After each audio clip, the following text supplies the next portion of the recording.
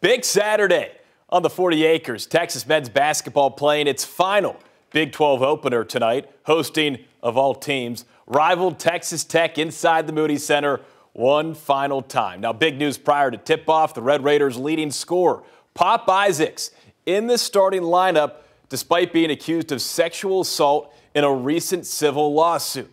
Now laying down the law, at least in the fashion department, Steve Sarkisian and his wife L'Oreal sitting courtside for this one. Opening half, Max Asmus, deadly from deep.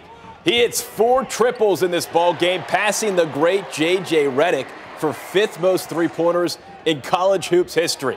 Other end, how about Dillon forcing one of 9 Red Raider turnovers. Up ahead to Dillon Mitchell, back to Dessou, who lays it in for 2 of his 9 points off the bench. Rodney Terry saying post-game, his team played hard. Nice double-double night for D. Mitch, 16 points, 11 rebounds. Tyrese Hunter leading all Longhorns with 20.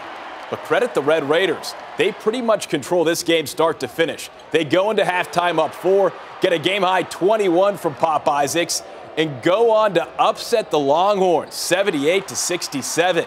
Yeah, that's now 5 wins for the Red Raiders in their last 6 visits to Austin. We're still a work in progress, and, you know, I'll do a better job coaching our guys and getting the urgency that we need to have from a defensive standpoint that we have to have every night in this 12. It was on us. We got to play with better effort. Coaches watch a lot of film and put together a good game plan, and for us, we just got to go out there and we got to be better on the defensive end. Next up for the Longhorns at Cincinnati Tuesday night.